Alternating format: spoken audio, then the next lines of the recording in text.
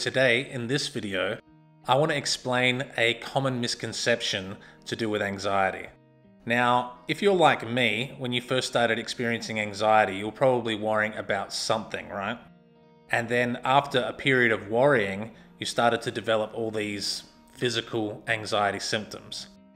Now, this happened to me 20 years ago, and when I started experiencing these symptoms, I absolutely freaked out, and I really thought for many years that there was something wrong with me. I went to so many doctors seeking reassurance, so many counselors, so many psychologists, and none of them were really able to explain this basic concept to me. Now, I'm convinced that if you can understand this one concept that I'm going to explain, it's going to be a key factor for you overcoming your anxiety.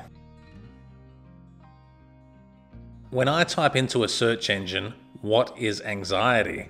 the first thing that pops up is this. It says anxiety is a feeling of worry, nervousness, or unease about something with an uncertain outcome. I believe even simple definitions like this are misleading. First of all, worrying is not a feeling. Worrying is not an emotion. Worrying is a behavior that causes anxiety. If you are worried that something will happen in the future, such as that you will fail a test or that the world will end, that is a behavior that you are engaging in. Engaging in this behavior will most likely lead to you experiencing the feeling or emotion of anxiety. It is important to make this distinction so we have a clear understanding that the cause, worrying, leads to a clear effect, anxiety. I am sure you have heard of cause and effect, right? For example, if a ball is thrown at me and I hit it with a bat, this will cause the ball to change direction.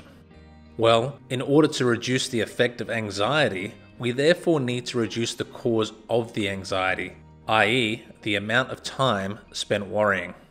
This might sound obvious to some of you, but so many people do not understand this, and there are still so many misconceptions about the nature of anxiety when there does not have to be. Anxiety is not a mystery. It is simply the emotion we feel when we worry about things and when we are experiencing too much stress. To recap, the main purpose of this video was to clear up a common misconception about anxiety.